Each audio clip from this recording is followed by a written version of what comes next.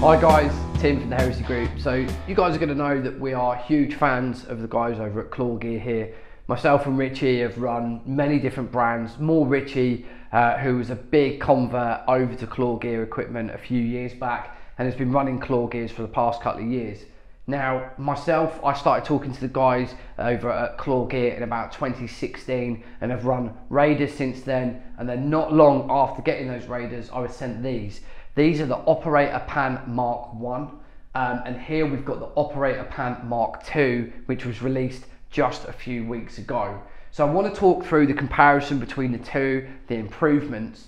Now obviously these are in different camo patterns, but the cut, the detail and everything, you will see the differences between the two. It's standard across the trouser, so it doesn't change dependent upon pattern. Hopefully you guys are going to be able to see this through today and be able to see some of the differences between the two, and where I think that the new Operator pants take a big stance, and I will also be talking in reference to the Raider Mark IVs as well. So I will do a direct comparison between the new Operator Mark IIs and the Raider Mark IVs. That will be a separate video, but I just wanted to talk about the improvements, and there have been some significant improvements from the Mark I over to the Mark II, and some real big design changes.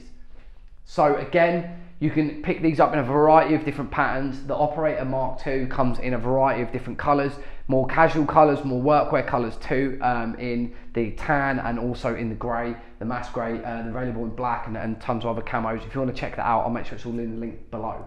So starting off then, there's a few key things about the Operators that previously I thought were a really nice touch, but they've definitely been improved upon. One of them is this button system at the top. You've got these two poppers at the top, which are nice and comfortable. It means that you haven't got any hard button there that could potentially dig into you. But I did find that in certain positions and cutting certain movements that these poppers would come undone. Nice big belt loops here with the belt tabs at the top, and you have them consistent across both trousers, both here and at the back. And then you've got on here this kind of nylon ripstop material. Now this is talking about these trousers in really granular detail, but what I did find is that this is actually quite abrasive. So if you're laid back, for example, you're laid on your back and you're trying to get your hand into that top pocket, you would actually find that your hand would catch on this and these loops too. So the fact that they've got these loops where they sit slightly forward, as you can see, they sit forward off the trouser. On the new Operators, they actually sit much lower and they sit flatter, so it's easier to get your hands in and out of these top pockets. You haven't got that abrasive material at the top. Looking inside the waistband at the top, you've got this slightly padded, like a cotton material around the waistband, and that is for comfort. Now, the issue with that type of material, that soft cotton, almost like a cotton t-shirt, is that if it got wet, it would take much more time to dry out here than it would on the rest of the trouser. So I have had it before where I've got a jacket on, or I'm wearing a t-shirt and it started raining, or I've been sweating, that lower part of your back has got wet. This has actually dried out over a much longer period of time than the rest of the trouser. So I'm glad that they've actually done away with that. Now there is some slight padding in the top there, but nowhere near the same amount of kind of padding that you get around the top of the back of these trousers. And the cut feels almost slightly higher in the middle, that you can see that sort of bevel in the middle towards the top that I do like. It means it sits slightly higher on your lower back if you've got a t-shirt tucked in, or if you're wearing a BDU or any form of military top and you have it tucked into the top of the trousers, just retains it in a little bit longer, and I do like that. Coming around the belt line then, we have your traditional sort of 2-inch loops, and we have that on both. The positioning of this loop obviously sits further in, and on this trouser it's actually further to the left hand edge, so they brought it away. And the reason they brought it away is because this has this Velcro, and I really like this shortened Velcro, and then you have the big ClawGear button on here, which again, after having the poppers, I'm a huge fan of this. Then you've got the fly system, which is similar on both trousers. Here you've got your soft side of the zip exposed, and then same, you've got the soft side of the zip exposed here, so it faces in against the fly. Really nice coverage area on the inside of the fly. Any of you boys that have spent a long time out in the wet with wet that's soaked all the way through to your pants. Last thing you want is any sort of rub or any abrasion from your zipper.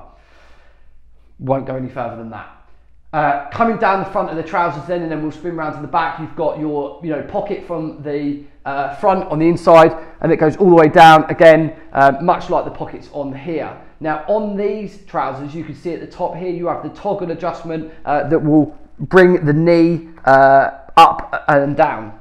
Now you do have the same adjustment on the Mk.II, except it is retained in the back and it comes up to here, but the actual elasticated cord is much less exposed, so it sits essentially there. That's where that toggle is. It's very much tucked in at the top of the pocket, so it's much harder to get to than on these ones. It sits a little bit over to the left, so a slight design change there just to tuck that bungee cord into the pockets a little bit more, and that's probably for ease of getting your hands in and out. So very slight improvements, but you can definitely see why they've been made. Coming down the front of the trouser then, you can see these are worn. Now these trousers have been worn for many events in all different environments. I've got a slight tear in the crutch there that's been repaired. And then coming down to this main kind of thigh pocket, when I flip the top open, we've got one big open pocket, and that's it for that pocket. There's no internal storage on either side. Same on the left and the right pocket. The nice thing about these is they have this kind of neoprene pocket on the inside, so it separates this much larger compartment into two separate areas. It's really nice to put your phone and other bits and bobs in, stuff just to separate from the wider part of the pocket. So actually, I was wearing these at a recent weekend event, and I put in there my keys, my wallet and all the other stuff, and then everything for the event I put in the larger pocket itself, so I could feel down in the pocket to make sure it was all there, but I had stuff in the lower section and then stuff up in the higher section. And again, that's the same on both sides, so you've got your neoprene inner there as well. Again, nice stretchy material with the vent ports at the bottom. If you do get anything in there, anything spills, it's not going to retain in the pocket. It will come out of those little vented ports there, and you don't have them on the original Raiders, so it's nice that they've put them little ports in at the bottom just to allow the pocket to breathe. Coming down to the knees then, much like the improvement on the new Raiders, you've got this kind of really hard wearing, almost denim-like material down on the front of the knee pad. Now I have got the D30s on these, and I have got some D30s coming for these. There is a bit of a delay with them at the moment, but I have got some knee pads coming for these. But the nice thing is this is the standard material on the rest of the trouser, sat at the front, whereas on this trouser you've got this much harder wearing material. Now I was in the quarry taking a knee, I've done some training days in these, and I wore these at the recent night game that I went to, and again, very minimum wear heading down towards the bottom of the trouser. As we get towards the bottom then, there is some quite significant differences between the two. Now this has a bungee bottom on the originals that allow you to tighten the bottom up, and they have these little metal lace hooks. I love these things. It keeps the trouser down at the boots. It can stop the trousers from riding up, which is annoying on all levels of trouser. With those, what I've also found is, you have to kind of get the bottom of the trouser and pull it down over your boot, then latch the laces on. If you're trying to then get to, I don't know, laces, if you've got gravel in the top of your boot and you're trying to get them off, it can just be a bit of a pain that you have to unlock that and then almost roll them up to get them back off of your foot. What you have with the new operators is a zipper up the side. I really like this feature. I must admit, it seems like such a silly thing, but it's a really nice feature. It allows you to obviously, pull your foot off. You've got loads of boot, if you've got a trainer on or something like that, you can pull your leg completely out. At the same time, you want to put this over a boot, you want to get to your laces, you don't actually have to physically roll the trouser up. You can open that zipper up, you can get to your laces, you can sort your laces out, clear any rubbish from around the top of the boot, reorg your boots, anything you need to do, you can do that. Then simply zip that down, and these have the same feature tucked in here, is that little metal clip for your laces. Again, I really like that. And then internally, unlike having the external Velcro like you have here, you've got your elasticated bungee for you to be able to tighten up that circumference of the boot if you choose to. Now again, mine is okay, it's set, I'm happy with where it's set, but it is a really nice feature at the bottom. Also, the material around the base is really stitched super well. So I'm just going to turn these inside out. Again, I haven't done any neating in of any threads or anything like that, but just coming down to the way that this is stitched. Again, you've got that dual line stitch there, and then you've got you know, your reinforced stitching. If you look at the difference in the spacing between the two, the actual stitch count here is much higher, and I'll put a picture in now. They've really taken into you know, every granularity of level of upgrading the quality of their trouser, and even down to the amount of stitch count that they have. So that's really cool. What I'm now going to do is spin these trousers round so that we can go down the back side of the trouser. So a lot of changes to the front, the structure, the internal, and some really small tweaking to placement. As you look down the rear now is where you see the really significant changes for this pant. Across the rear and around the crotch area, around the inside of the legs, you just have the standard material. Now they have taken into consideration a nice cut around the pant, around the crotch area as well, and you have this added kind of V shape of material within the crotch area of the trousers, and that allows for some more flexibility. But it is the standard material throughout. Now also you have this kind of reinforced knife pocket or pocket knife, or your multi-tool pocket.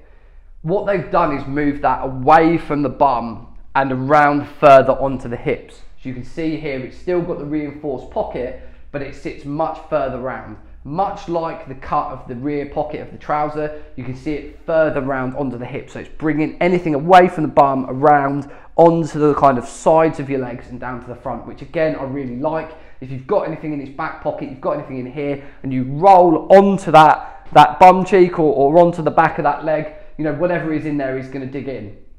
I've also changed the tab system at the top. So here you've just got these kind of nylon little stitch tabs. Here you actually have this sort of side of Velcro. These are rubberized and they feel much nicer quality. You also have these retainment hooks on the back. Now, whether you are using a belt-based system or whether you are using something that would require a retainment hook, whether that's a lanyard, whether you're doing work out of a helicopter or you're working at heights, that is perfect for being able to put your retention hook on just while you're cutting around. Again, really nice level of detail there, and again you've got that reinforced, much larger 2-inch rear area retainment for the belt. Now on these ones you've just got the material stitched. On here you've got that nylon edging. Again, not a massive detail here coming around to the back, but it's just nice that they've eradicated that material throughout the entire trouser. I would imagine that would be for weight and also to keep that water signature down. Now, one of the key elements here that stayed the same is this rear pocket hidden away by the zipper, which again I really like. I don't tend to put a lot of stuff in my back pockets over my bum, just in case you are going into vehicles, you're cutting about, you're leaning in. Anything that's in there, I'm just worried about, you know, potentially tearing the trouser. If you're sliding down gravel, if you're hopping over walls, catching anything in the rear pockets could be a bit of a pain. But as you can see, these are much flatter. So these angle up on the back, sort of almost up at an angle towards the rear belt retainment area. These are much flatter, and I do like that. When you're zipping the zipper, you kind of want to almost pull it directionally across rather than pulling that zipper up at an angle, and that's what you do with these. So I do like the fact that, one, these are much larger pockets for you to be able to get your hand all the way into. If I just open this one, you can see you've got a much smaller area for access. Here you've got a much larger pocket opening, and it's nice and flat, so it's very easy to get to those zippers. The material on the back is not lined, so it isn't got this material with more material underneath. It's just this material on the back of the trouser. This is a stretchy shark skin like neoprene. Now obviously I haven't worn these enough to death to see how this wears, but what I've found is this gives you really good breathability and also flexibility. You know, this is a trouser that I'm not worried about ripping the crotch out of, like I've done on these, where I've taken a knee or I'm cutting an angle where I've got a really low lunge and I'm using that position to sort of stabilize my body either against a building or against some some concrete or some trees, and I'm kind of in a bit of a janky position. Obviously I've torn these.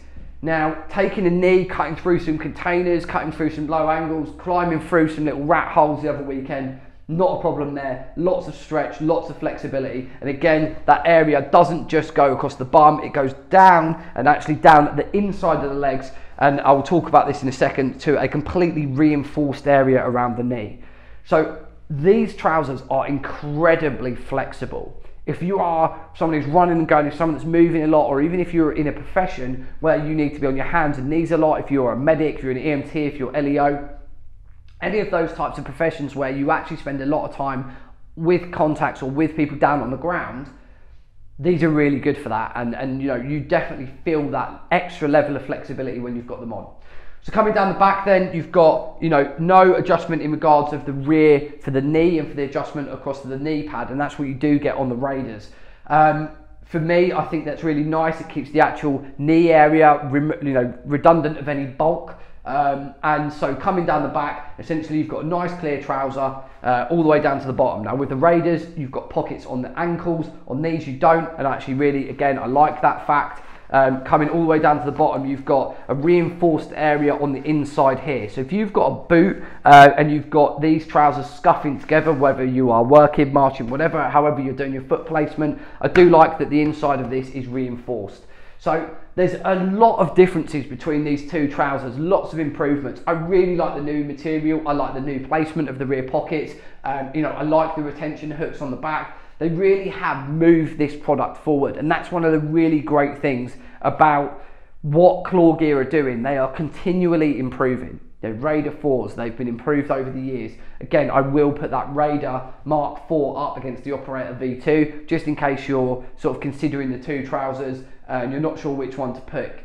But the improvements over the Operator Mark I to the Operator Mark II are very, very good and very significant. You can see that they're really driving the ergonomics of the trousers, the fit and the comfort of the end user.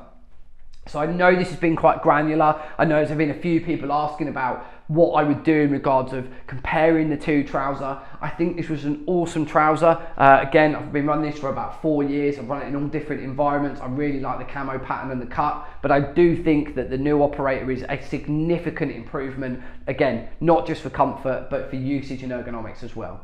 So if you want to check out any of the kit from ClawGear, I will make sure that the ClawGear website is listed below. They're always releasing new stuff. I've got a lot of their jackets and a lot of their fleeces. I've run them all out in all different types of weathers, and I've got to say they are very, very performance driven in the way that they develop their products. They really want the end user comfort to be as significant to them as possible in the way that they design their products. So go and check them out. They're the Operator Mark IIs. If you do have any questions, comments, feedback, anything like that, please leave it in the comments box below. I know this has been a bit of a dry video for you, any of you guys that want to nerd out on the new trousers, but I'm really impressed with them, and I think that to show the differences between the two is really worth it. So thank you very much for watching. Thank you very much for ClawGear for all of the support on the channel. We know we absolutely love you guys, and I will catch up with you all soon. Thanks guys. Bye.